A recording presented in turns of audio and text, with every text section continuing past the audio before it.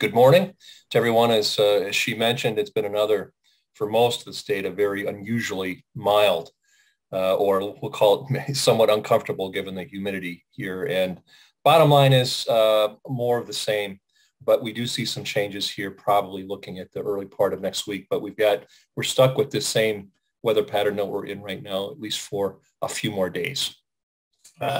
Looking at the last week here in review, definitely a warmer than normal week. That isn't a surprise given, again, especially at night. We've had a lot of minimum temperatures over the state here in the upper 60s. Even this morning here at my place in Hazlet, only 71 for a low, which is fully probably 12 or 13 degrees above what we typically see here in late August. So much above normal in the overnight hours. And it's a reflection, once again, as we've seen several times this summer, very high humidities. Our dew point temperatures still in the low 70s. We've even had some creeping up towards the mid 70s. And that's pretty unusual for Michigan. That's true across much of the Corn Belt. And of course, also makes it for people being outside and also for livestock very uncomfortable. We just can't, our perspiration is not as efficient in cooling us, and that the humidity is why. So again, not surprisingly here for the last week, statistically, our mean temperatures here from 5 to more than 8 degrees Fahrenheit above normal. One other part of this is and you may not see it, but we are really racking up the degree day units right now, quite a bit above normal. And I'll show you a graphic that illustrates that here in just a moment. On the precip, and this is, I apologize for the scale on this. Typically, we concentrate on Michigan, but there has been so much going on, not just in the U.S., but also internationally with precip, either way too much of it or way too little. And I think, again, you don't have to look very far. But here, just to give you some orientation, Michigan's up in the upper part of this. It was the vast majority of the precipitation you see here, especially the half to 1 inch totals across central and southern lower, that fell the night before last. That was the overnight Tuesday into Wednesday. Besides that, much of the state was very dry or unusually dry. Some cases, no rain here for the entire week. So a little bit unusual, but contrast that with areas here around us, not too far away. And one I just want to highlight because it's just one of those events that makes you stop and think. This pink, dark, almost purple color here. This is the heavy rain event in western Tennessee, just to the west of Nashville. That it was catastrophic. More than 17 inches of rain fell here in a 24-hour period, which is off the charts. It would, if it's verified, and there are a couple of observations in that ballpark, if it does verify, it will be a new record for the state of Tennessee. Here in Michigan, by the way, if you're interested, it's just a little bit less than 13 inches for our 24-hour total. And that was just set just a July ago, so not that long ago. But again, 17 inches of rain anywhere in a 24-hour period is just a recipe for disaster. And of course, that's what we saw. But you can easily see that here showing up on this. Again, this is radar imagery or radar estimates that have been calibrated with ground observation. So pretty close to the real thing. Also note here over large portions of the eastern part of the U.S. Up the Appalachians, all of this rainfall here, and a lot of it's in excess of 4 inches, some cases more than 8 inches. Two tropical events, tropical storm events. One, the remnants of Tropical Storm Fred, which went through about a week and a half ago, especially for the central Appalachians. And then Hurricane Henri, which made landfall in Rhode Island here this past Sunday morning. And you can see all of this, again, yellows and reds. That's all associated with Henri. So the tropical events, tropical storms, hurricanes, et cetera, they make a huge difference in basically the climate, certainly the hydroclimate of the southeastern and eastern U.S. And there's a great example, but a lot of rainfall records have been set here recently, and it's been one of those crazy kind of years. I mentioned the degree days. This is the seasonal total beginning on May 1, and these are base 50, and these are using the 8650 corn cutoff method. The current totals here on the left-hand side, and then I think more importantly, on the right-hand side here, the departures. And you can see that they range from very, very close to normal in portions of upper Michigan, the northern part of the state, to significantly above normal. We now have an area here across southern lower Michigan, more than 250 units above normal. So that would put us push us maybe 10% above normal. That's a fairly healthy surplus. And remember, just a few weeks ago, we were a little bit ahead, but nowhere near where we are now. And this is a reflection, once again, of the warm weather of the last couple of weeks, especially at night, and more of that to come here as we look ahead in the next few days. Soil moisture depends, again, on location, as it typically does. There are a couple of dry spots in the state that worth mentioning. Western upper Michigan is one of those that has become, especially over the last several weeks. And then also areas of the thumb, which have really never quite caught up from the deficits we incurred here earlier in the season.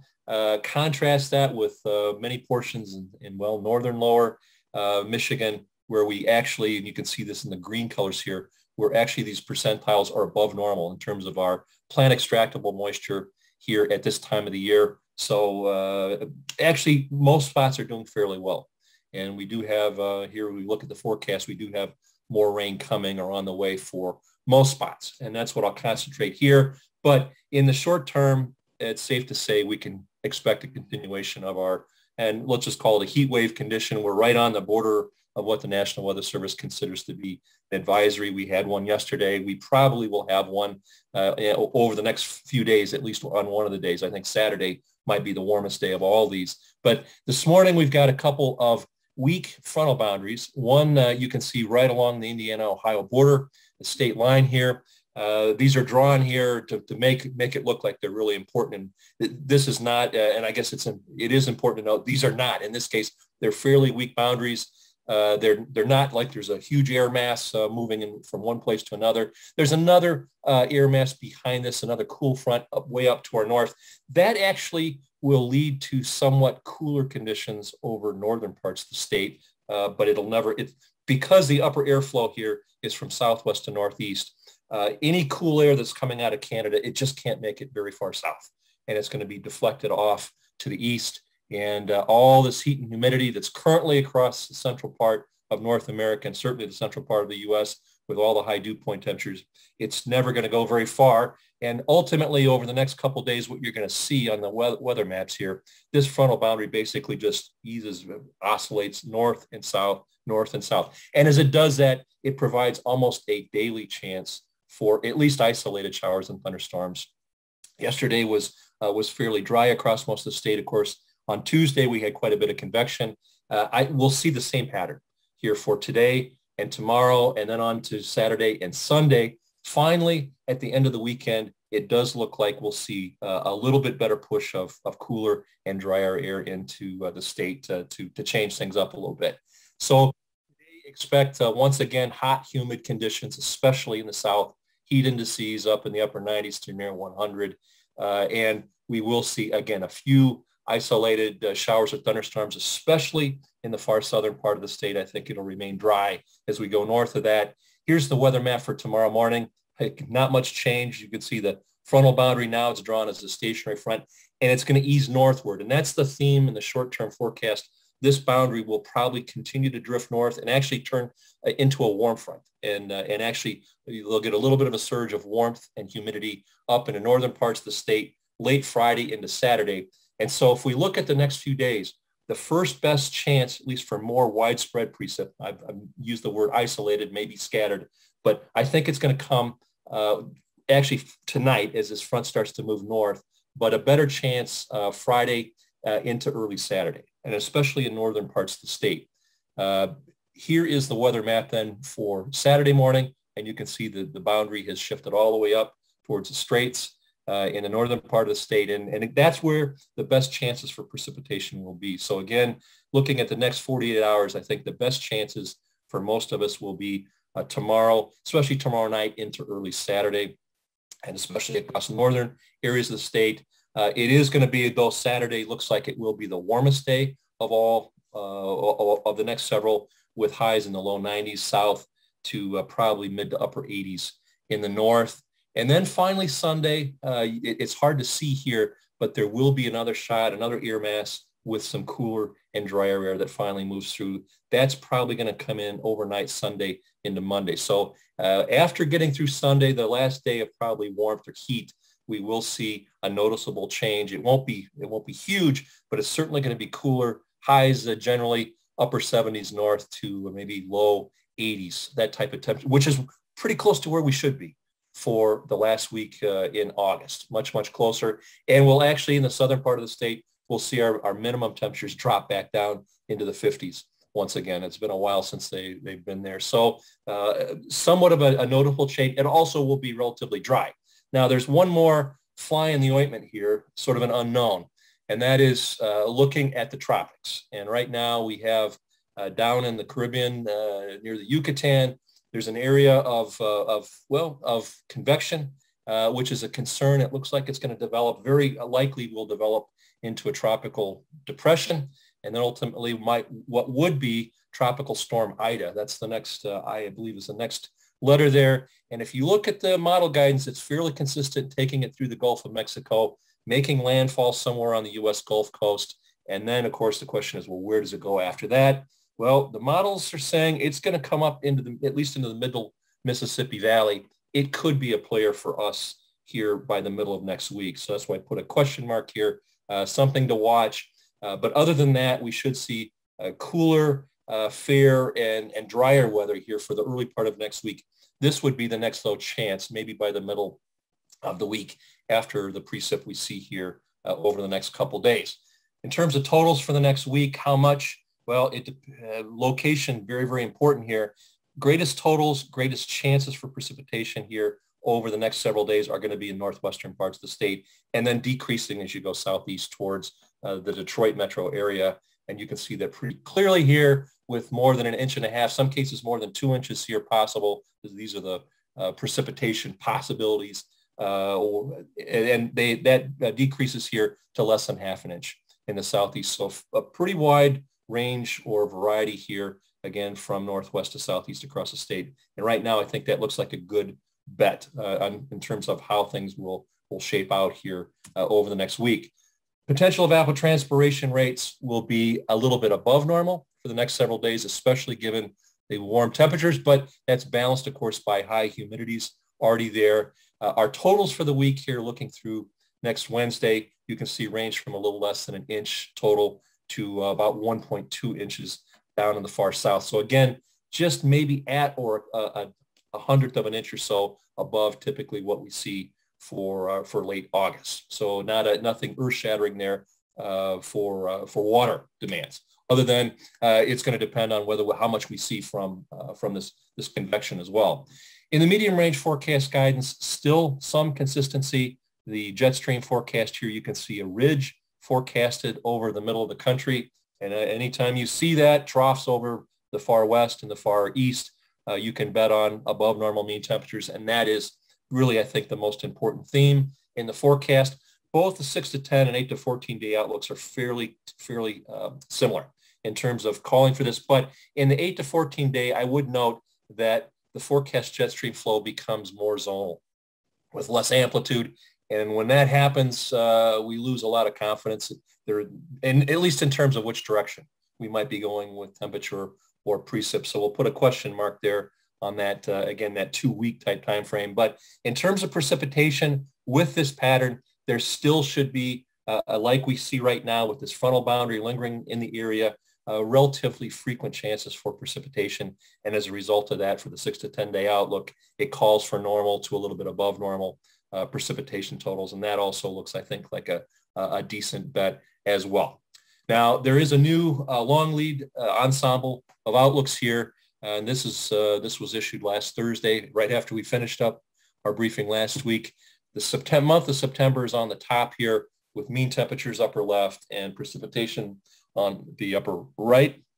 And no change really, or not a lot of changes here for the mean temperatures in September, forecasted to be near to above normal, or at least that's what the statistics or the odds would favor. The change, though, that we do see, and it probably isn't much of a, it's not a surprise given what we just saw in the medium range, but that is that the Climate Prediction Center has introduced more of a wetter than normal theme for the month of September. That really had not been a part of the previous outlooks, but it is for this one. And again, I think it reflects that medium range forecast guidance.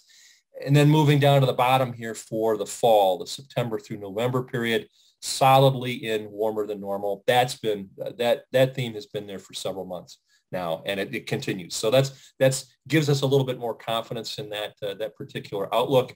And the precipitation outlook is also very similar to what we've seen before, the EC or equal chances. So no direction on precipitation totals, whether they're below, near, or above normal. That's what we have seen for the last couple of months. One last thing for the long term, by the way, it is looking more and more likely that we are going to see a repeat La Nina condition here in the equatorial Pacific develop by late in the fall or the early winter. But as most of you probably remember, that typically is an issue for us. It's most likely to be an issue for us in the middle to the latter part of the winter.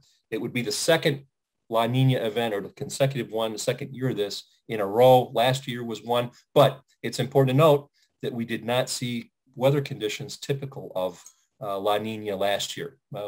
Usually we do, but last year was an example of one of the instances when we do not. But that's likely the forecast here for the upcoming winter as a result of this this tendency, the La Nina development, likely to be probably wide swings in temperature, averaging out near normal, but for above normal precipitation, greater than normal snowfall for much of the state here, typically in La Nina, especially during the middle to latter part of the winter. So that's right now, you want to look way out. That's probably what we would put on the forecast. And with that, I'll wrap up here. Again, heat wave continues here for the next few days, but there will be a couple fairly decent chances for precipitation in the state, especially tomorrow into early Saturday, and then again at the end of the weekend. And finally, after the heat and humidity of the next several days, look for some changes towards cooler, drier, and less humid weather for the beginning of next week. And then wrapping up, medium range and long leads still push us back towards above normal or warmer than normal weather. And that's probably the most important theme there.